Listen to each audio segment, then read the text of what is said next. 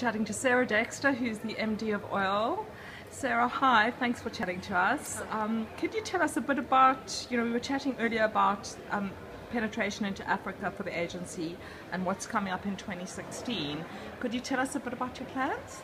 I think what we're going to start seeing is a lot more real deep insight into Africa. A lot of people claim they know Africa, but actually, it's very superficial. Every country is so incredibly different. We know that transference between African countries when it comes to communication isn't great. So we will be working with our colleagues in the markets a lot more. And I think extending into some more very, very exciting kind of untapped markets like Angola, Ethiopia, possibly Burkina Faso, some very, very exciting countries. So are you working with local agencies as well in those countries? Yes, yeah. So we have specific Mullen-Lowe agencies in many of the countries, and where there isn't representation, we tap into the IPG network and use best of breed in the field there.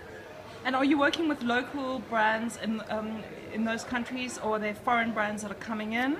European brands? It's a combination of both. So obviously the multinationals have woken up to the fact that Africa is very important to their business. So there's a lot of that work that comes internationally into South Africa and back out into Africa.